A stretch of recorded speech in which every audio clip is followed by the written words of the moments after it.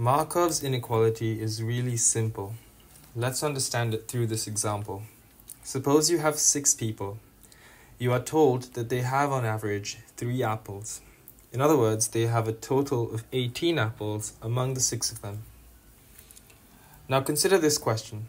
What fraction of people can have 6 or more apples? For example, everyone can't have 6 or more apples, because if they did, the mean would not be 3 apples. It would be at least 6.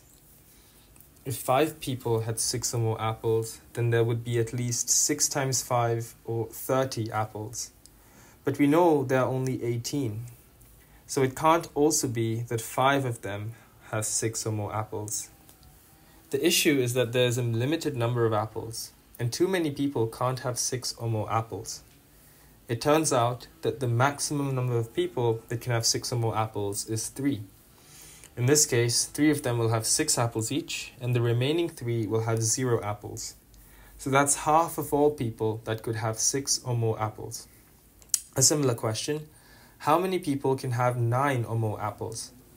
You can work it out and you'll see that if 2 people have 9 apples, the remaining 4 people must have 0.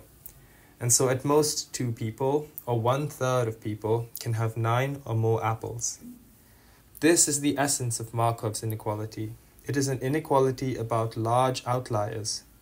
There is a constraint on the fraction of large outliers because of the mean. We write this in the following way. The probability that a random variable x takes a value more than t times its mean is at most 1 over t.